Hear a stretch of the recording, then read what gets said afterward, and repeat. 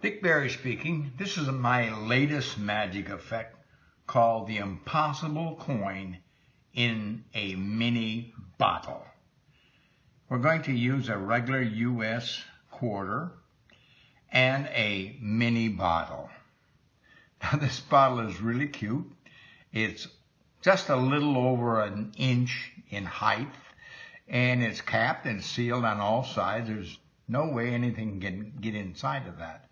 What makes this such an impossible trick is you'll notice that the diameter of the quarter is bigger than the bottle itself, which makes this really impossible. Well, maybe if we had some magic.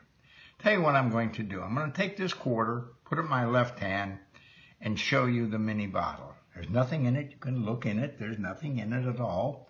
Okay? Now watch real close here, okay?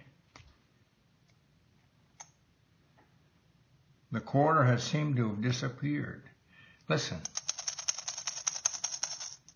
There's something inside of that bottle.